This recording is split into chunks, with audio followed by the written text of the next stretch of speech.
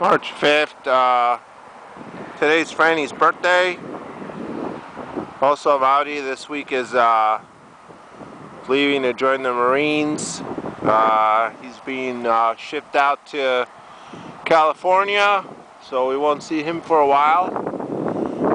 March 5th is supposed to be the last cold day with a high of only 18 degrees.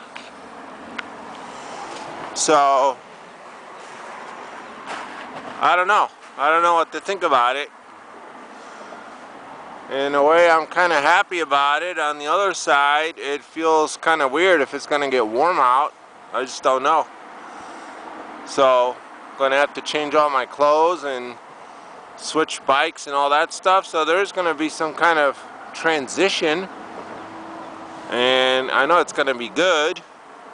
But at the same time, I kind of got used to winter and riding in the cold, and having the right gear made it a lot easier. Changing diet made it a lot easier.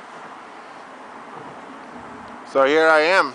I guess we'll see what happens. Tomorrow's supposed to get in the 40s and up from there. So there's going to be a dramatic change, and probably all this snow that's in the background is going to be gone.